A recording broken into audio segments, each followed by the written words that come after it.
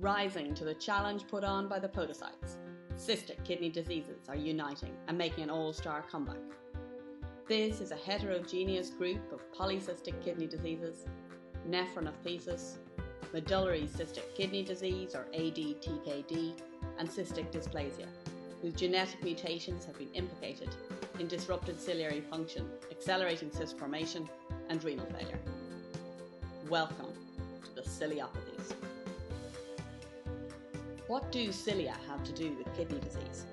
One usually associates these leg-like organelles to be seen on protozoa or on sperm cells, or perhaps respiratory epithelium.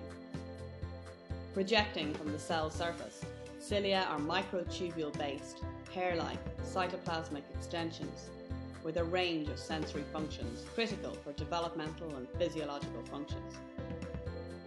As many as 1,000 different polypeptides are recognized within the current ciliary proteome, highlighting the structural complexity of this highly conserved organelle. Ciliopathies comprise a group of disorders associated with genetic mutations encoding defective proteins, which result in abnormal structure or function of cilia.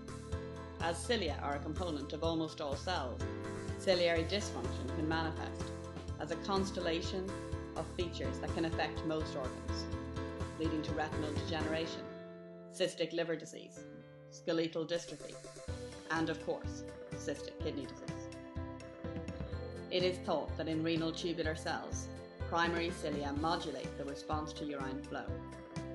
Abnormal ciliary response to these signals may induce activation of signaling pathways that promote cyst formation.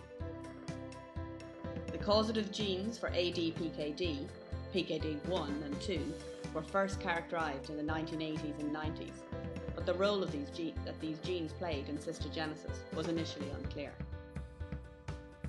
It was first associated with ciliary dysfunction when Panzer created a mouse model with mutant TG737 known to cause an ADPKD phenotype in mice, and found shortened primary cilia formation in renal tubular cells. Subsequently, the proteins encoded by PKD1 and 2, namely polycystin 1 and 2, were found to co-localize in the renal cilia. Over the past 15 years, the genes responsible for multiple cystic kidney diseases, including autosomal recessive polycystic kidney disease, nephrodipathies, ADTKD, as well as multisystem syndromes such as Joubert's, Bardet-Biedl and others, have been found to localize to the primary cilia. And news continues to break on novel mutations causing these classic renal ciliopathies. Recently, a novel mutation in GANAB was found in 6 families with ADPKD. It encodes a protein necessary for polycystin 1 maturation. This mutation, and others yet to be discovered, may be responsible for genetically unresolved cases in the 7 to 10% of ADPKD patients without a PKD1 or 2 mutation.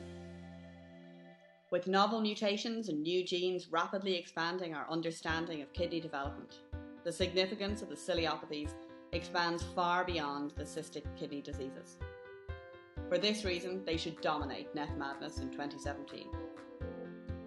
This scouting report was written by Brian Stotter, narrated and animated by Kathy Quinlan. Follow me at Kidney Kathy.